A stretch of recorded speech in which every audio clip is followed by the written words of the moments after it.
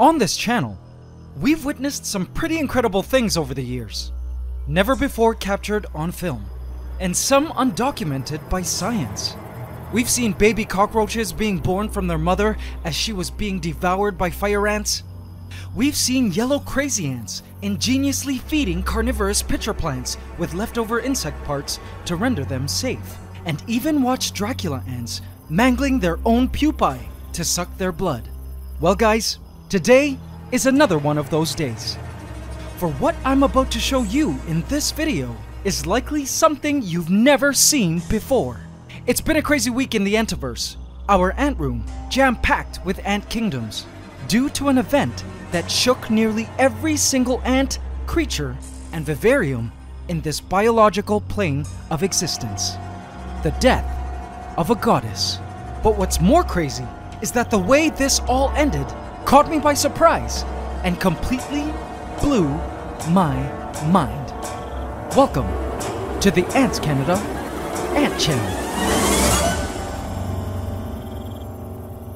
Please subscribe to my channel and hit the bell icon. Welcome to the AC family. Enjoy.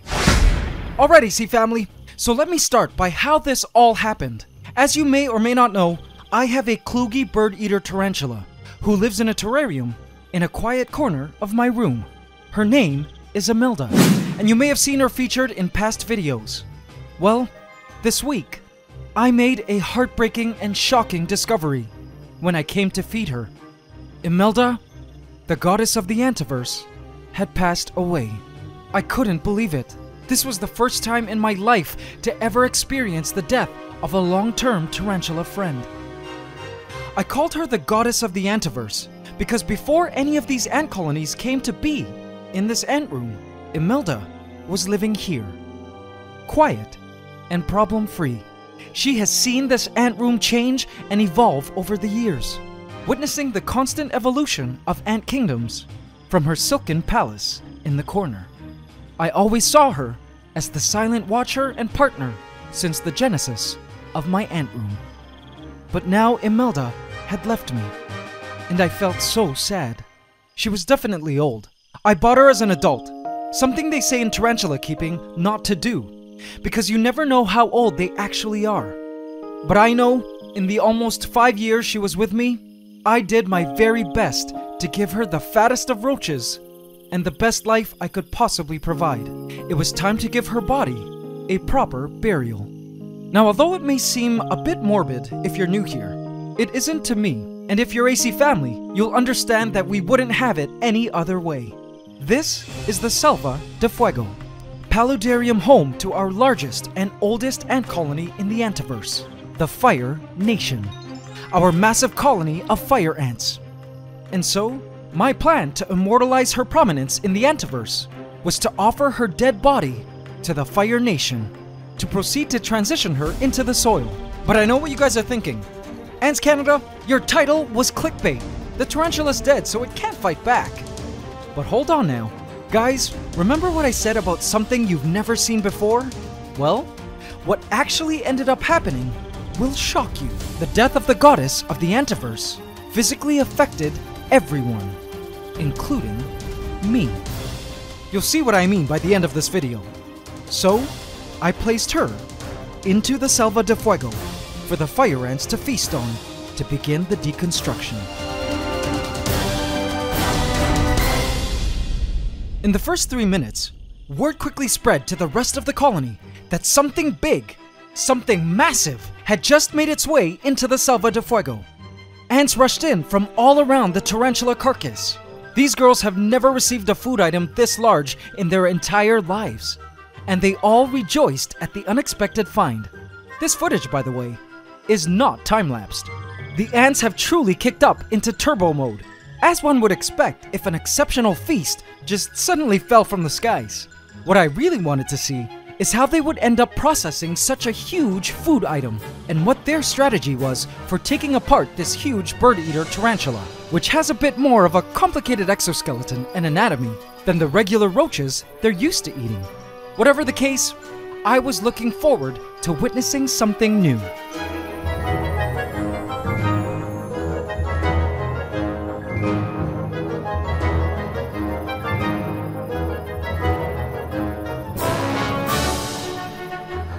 In about 5 minutes, the Fire Nation was arriving at the site in droves, excited to get to work at bringing home the meat. What's fascinating is that ants communicate exclusively through pheromones, biochemicals which form an ant language that is released into the area so that all members of the colony are in sync. This tarantula and the entire area surrounding it is probably now covered with the "let's eat this, Big Mama" pheromone. It's caused the ants to start the great dismantling process.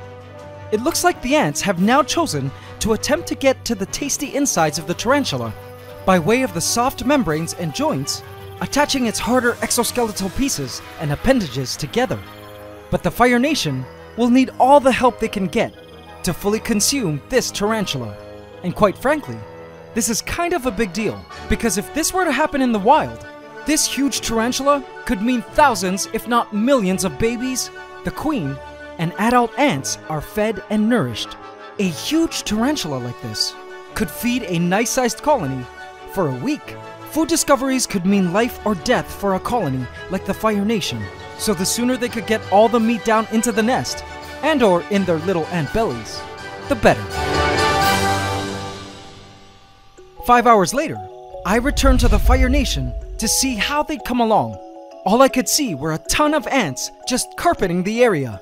I noticed the ants had decided to concentrate their efforts at cutting away at the exposed membranes of the joints and areas attaching the tarantula's head, i.e. cephalothorax, to the abdomen. Take a look at them hard at work, trying to bore their way into the interior of this leg. I love that with this 4K camera, we can see up close how they're maneuvering themselves around the hairs, which seem to put up quite the challenge for the ants. I thought it was a good tactic to try to get in through this point, as entrance into here meant they could mine their way into both the cephalothorax and the abdomen, as well as all the legs. Okay, now AC family, want to see something cool? Check this out. Speaking of abdomen, see these two finger-like appendages at the end of the abdomen?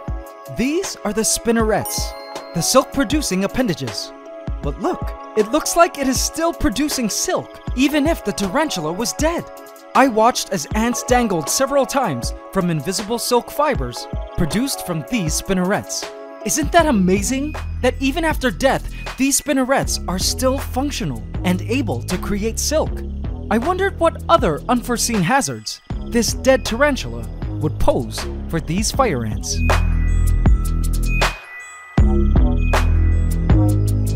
The next morning, I came to check up on the progress. Had they finished the tarantula overnight? Let's find out.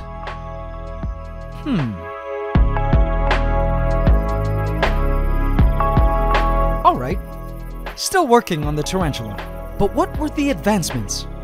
Look, they've successfully removed those problematic spinnerets, and it looks like the ants had created a pile of discarded useless parts, mostly dried up exoskeleton bits and hair. And hey, looks like they've managed to make their way into the tarantula's interior, at these sections where the top carapace meets the coccyx of the legs. And look at those chunks of tarantula meat the ants are carrying in their mandibles. Wow, looks like we can conclude that tarantula is white meat. Like miners carrying out massive nuggets of gold, the ants made their way off the tarantula and back into the nest. Now there was one thing quite peculiar that I did notice. Tell me if you guys notice it too. Have a look.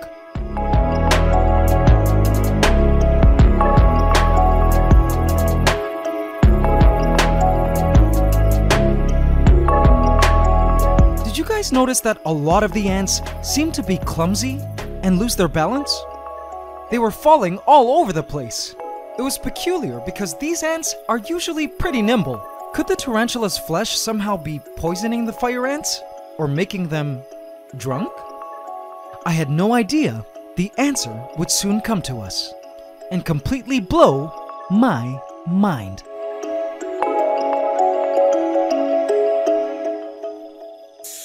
But before we get to the end result of this dead tarantula dismantlement, I've got to show you guys how the death of this goddess has brought about a major shift within the Antiverse. Are you ready for this, AC family? So, now that the goddess Imelda had passed away and her silken palace removed, you may be wondering where the plateaus of Gaia home to our trapjaw ant colony called the Jawbreakers, which laid atop Imelda's palace, was placed. Well, you may be surprised to know that the plateaus of Gaia have now shifted to the east. I think the Jawbreakers will appreciate this new location, which was a bit brighter and more openly airy than the darkened corner they were previously occupying. Much more suited to their booming population, I would say. And what about the scarab beetle larvae's chambers of Sudan, which used to be situated behind the plateaus of Gaia? Well, it may surprise you that they are now located here, along with our new carpenter ant colony, free roaming ants, and termite farm. I was happy to be able to use this previously unoccupied deep pocket of Antiverse space, which I also feel these ants, termites, and beetle larvae will like.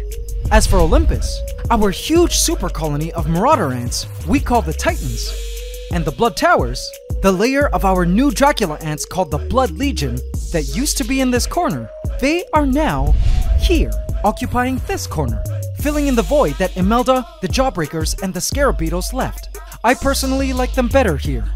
But wait, now you may be asking, if that's the new location for the plateaus of Gaia, what happened to Eldragon Island, our dragon-themed paludarium and home to the Platinum Dragons, our lesser weaver ants living in the plants?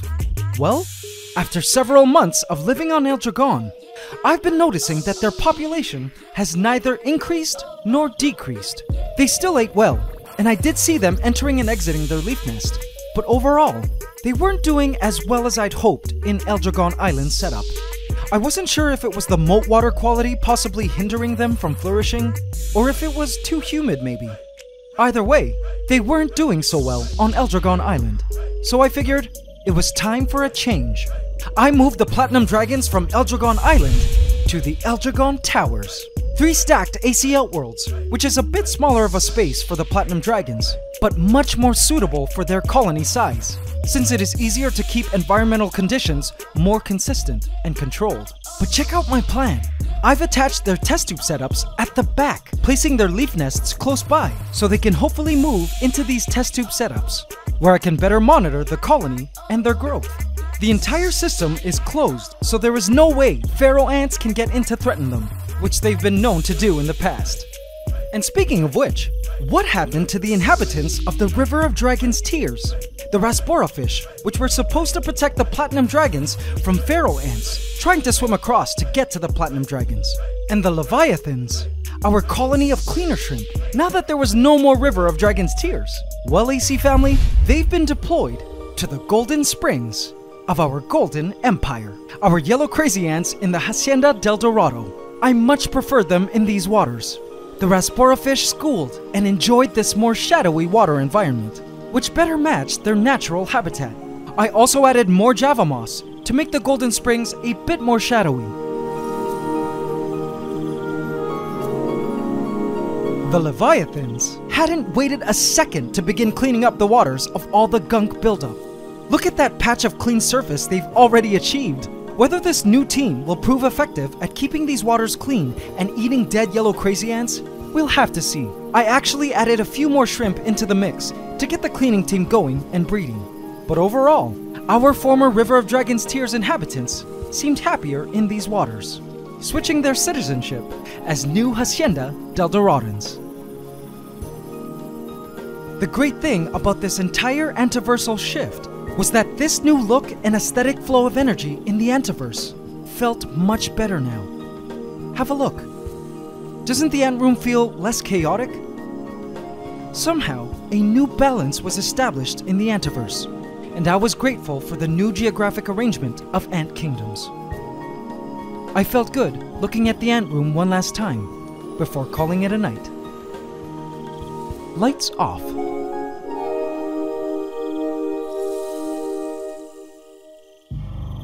It was day 3, and in the morning I came to check up on the ants and what was left of the tarantula.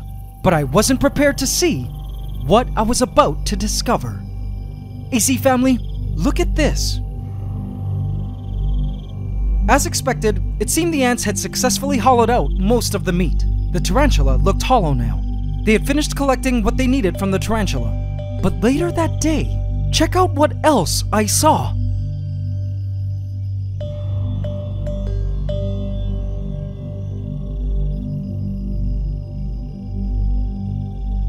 Do you see it? There, that ball of ants. How peculiar.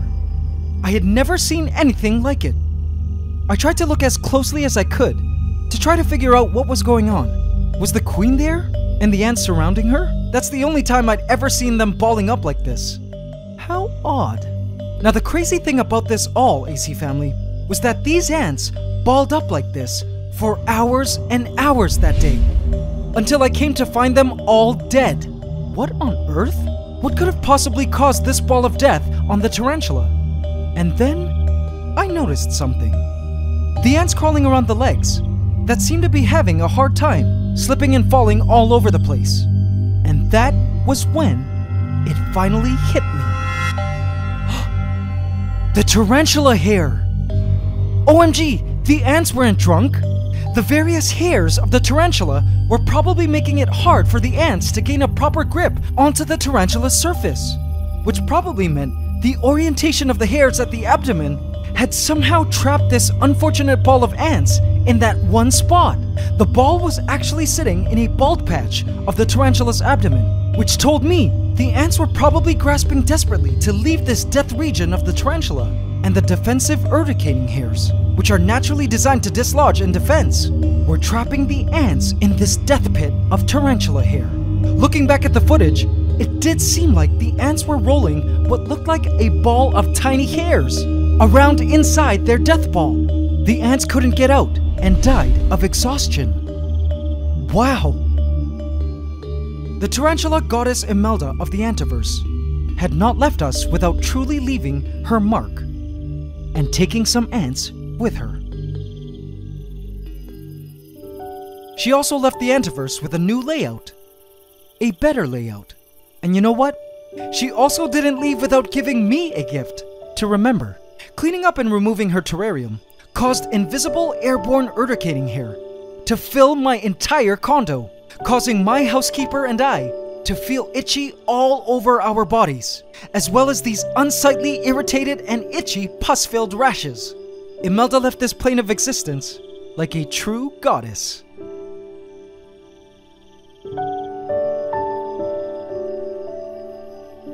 As I watched the fire ants in the closing stages of cleaning Imelda's body up, I couldn't help but think how amazingly interconnected the existence of a creature could be to that of all others around. I felt this entire situation reminded me, even metaphorically, how every creature, plant, and habitat is deeply connected, including us humans, who at times may fall under the illusion that we are unaffected by changes with said creatures, plants, and habitats.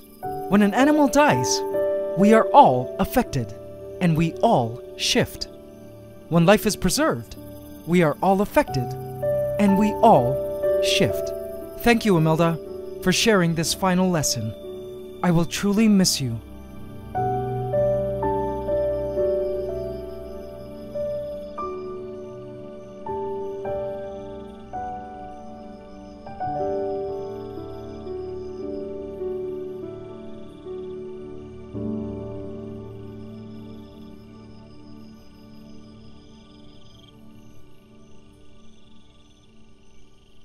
Oh yeah, and one more thing. I almost forgot. Speaking of preservation of life, some of you might be wondering, what happened to a certain white aqua dragon, our most recent addition to the Antiverse, who was placed into the Golden Springs last week to help with eating dead ants? If the Leviathians and Rasborofish are living there now, where is the white aqua dragon? Well, last week, I, as well as many of you, felt our newcomer needed a bigger space to live, one that was colder and more interesting for the dragon. Well, AC family, in a parallel universe, an unexplored, underworldly abyss, much more frigid, inhabited by the likes of giant griffins and water worlds teeming with life, sprung my newest grand creation. AC family, behold, welcome to Axolotl Land, into which someone special is about to move in.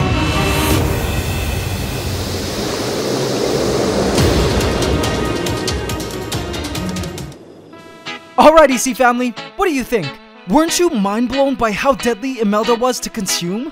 Do you like the new layout of the ant room she left us with? And are you ready to see the world our cute axolotl is living in now? I show you all next week. So hit that subscribe button and bell icon now so you can keep updated on the happenings of the Antiverse and aqua dragons of Axolotl Land.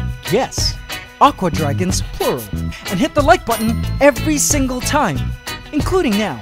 If you're new to the channel and want to catch up on all your AntsCanada lore, feel free to binge watch this complete storyline playlist here, which traces the origins of all the ant colonies of the ant room, so you can follow their stories and better appreciate how these ant kingdoms came to be and why we love them so much. AC Inner Colony, I have left a hidden cookie for you here if you would just like to watch extended play footage of the fire ants feasting on the tarantula. I will surely miss her, but I'm happy she's now crossed the Rainbow Bridge. And before we proceed to the AC question of the week, I'd like to plug my daily vlogging channel, daily vlogs of my journey as a YouTuber with creatures like my baby African grey parrot. If you love birds and animals, I'd love for you to meet my new cute little bird. Hope you can subscribe when you're there. And now it's time for the AC question of the week. Last week we asked, what neat special ability does the axolotl possess? Congratulations to Safwan and Sabrina, who correctly answered, the axolotl possesses the power to regenerate its body parts. Congratulations, Safwan and Sabrina, you just won a free ebook handbook from our shop. In this week's AC question of the week, we ask, what is the technical term for the tarantula's head section of its body? Leave your answer in the comment section, and you could also win a free ebook handbook from our shop. Hope you can subscribe to the channel as we upload every Saturday at 8 AM Eastern Standard Time. Please remember to like, comment, share, and subscribe if you enjoyed this video to help us keep making more. It's Ant Love forever.